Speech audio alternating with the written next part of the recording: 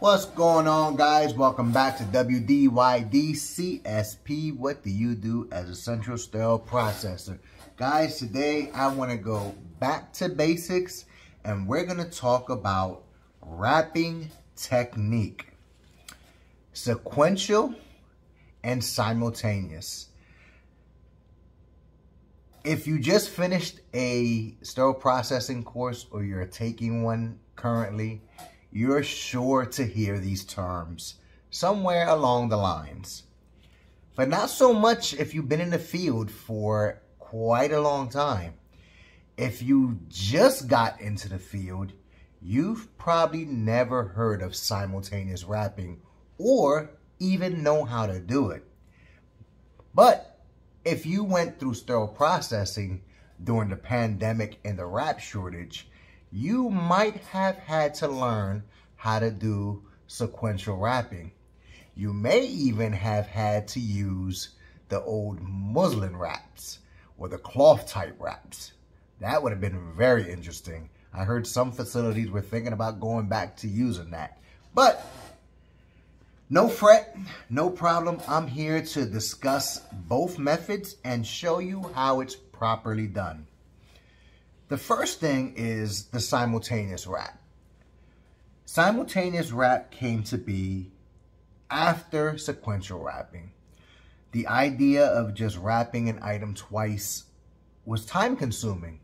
So some genius came along and said, well, why don't we just bond both ends together, both pieces together, and make each one a triple layer that reinforces and gives you a better protection and saves on time. So when you do sequential wrapping, simultaneous wrapping, when you do simultaneous wrapping, the wrapper that you're most likely gonna encounter in the field are the SMS wraps that are bonded by heat seal along the end, and it has what's like a pocket.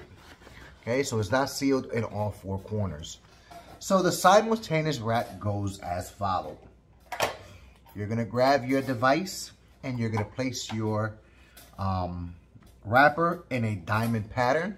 So we're gonna do an envelope fold here. You're gonna place your item in the geometric center of your wrapper, and I've often seen people kind of measure up to see if it's even. I've never learned that, and I actually just recently learned how to do that, but I've never utilized it. Now, depending on your facility, some facilities like to line or wrap their items in a liner to help absorb moisture during the drying phase. That's the only purpose of the liner. The liner is there to help absorb moisture and to soak up that moisture so that you don't have a wet pack or anything of that matter. Some facilities don't require it. So their sterilizers are very efficient. So the requirement or usage of a liner is not required, either inside the package or outside while wrapping. But here's how it goes. All right, your item is down. Your first fold should always cover your item entirely, okay? You're gonna fold that tab. And then my rule of thumb is that every fold afterwards should cover the package entirely. So you're gonna push down at the end here and you're gonna create a little tent or another little triangle, okay? I like to pinch off early and bring across, okay? And that covered my package completely. I form another tab. That's aseptic presentation there. That is required for aseptic presentation. The next side, you do the same exact thing, is you fold like a little triangle here and come over. Again, the flap is across the entirety of the package and you form a little tab. In the front, you do the same thing, okay? Put your hand in the middle, form your little triangles here, okay, and bring your package over. Okay. I like to walk out my edges so I cover my package completely. And then the last fold goes tucked under the original folds you did. And you leave a little tongue or a little tab to open your package. When you use your tape, you don't want to tape over the tongue because this is the opening point. Tape on the sides, small pieces. Make sure not to go under the package because that can get caught on the shelving and wind up tearing the package. And then one single tape across. Make sure not to cross your tapes, guys. So that is simultaneous wrapping. Sequential wrapping is when you put a package inside of a package. It requires 2 single layer, that's very important to state, single layer SMS wraps. You can't use two bonded layers because that creates too thick of a challenge, right?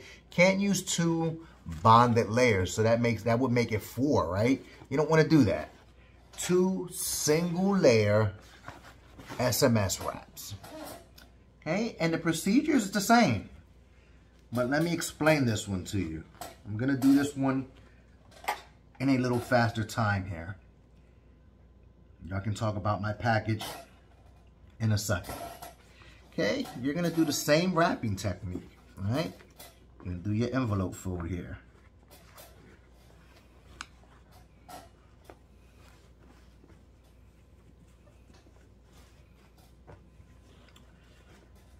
And I find it that when the wrapper is thinner, it's a little bit easier to do the folds. Some people find it harder. I find it easier. Okay. You're gonna do your first layer. Right? And again, I say I like to walk it out. And you're gonna go ahead and tuck it.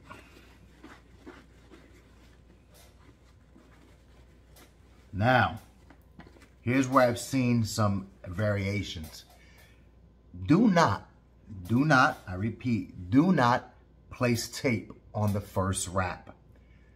Tape is a process indicator and an external indicator and should not be inside of the package, inside of the wrap. So this stays just as is, and you do the wrap technique again.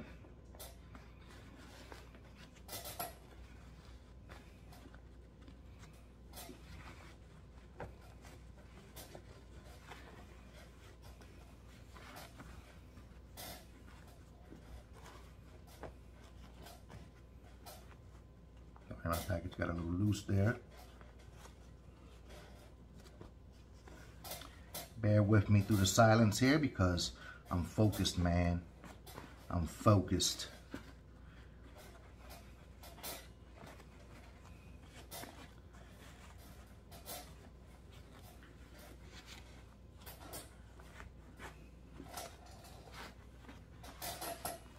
All right, and then the last fold. How am I doing on time here? Not the fastest wrapper, guys. I'm not, and I apologize for that. Okay. Now, on this final fold, okay, this is where you would tape and securely put your indicator or your tamper-resistant tape on there, right? Tape on either side of the tab, making sure not to go under the package, one across, and that, my friend, there is sequential wrapping.